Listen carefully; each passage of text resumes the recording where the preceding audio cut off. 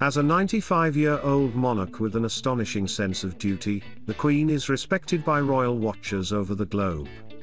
She is also respected by her family. As the head of it, she is said to have close relationships with her children and grandchildren.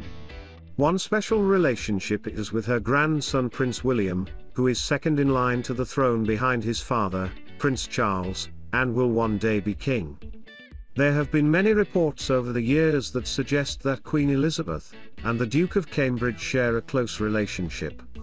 They are often seen enjoying each other's company at royal events. Mr. Jackson said, "There's quite a few shots in the book with the Duke of Cambridge and the Queen. They obviously have an incredibly warm relationship."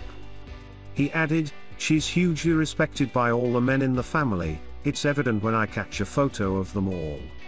Of course, Trooping the Colour is the event where we see them all together on the balcony at Buckingham Palace. That's a big one for me as a royal photographer. It's lovely to look back over the years as you see additional members of the royal family. The children grow up, you see the interactions at occasions like that.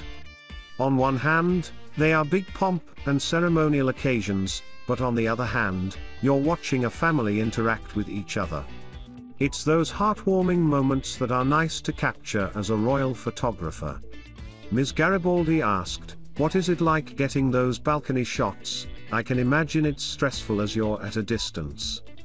Mr. Jackson stated, "It can be challenging. One of the things I love about being a royal photographer is the different styles of photography.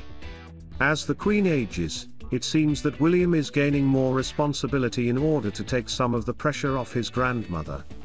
In recent months, William has stood in for the Queen at many royal engagements.